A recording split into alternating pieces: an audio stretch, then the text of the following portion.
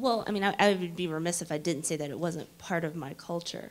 But at the same time, my faith and my race are two different identities. I think they're complementary, but they're definitely different. I look at the claims of Jesus Christ as being universal, and then also exclusive at the same time. And so I believe that Christ died for everybody, and that he died and meant to be the Savior and meant to have a relationship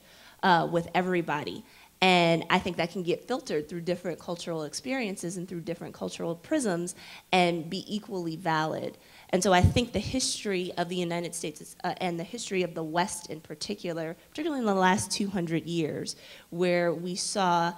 missionaries who were extremely well-meaning, who actually did start to impose a certain type of cultural hegemony on places that they visited in what we would now call the developing world, I think helps to conflate that in ways that could be very damaging to sort of the Christianity in terms of its image, but then it also, I think, sends a really wrong message, because I think they told a lot of people that cultural practices that really didn't have anything to do with whether or not somebody believed that Christ died for them and rose from the dead, all of a sudden got labeled as bad when it's just different.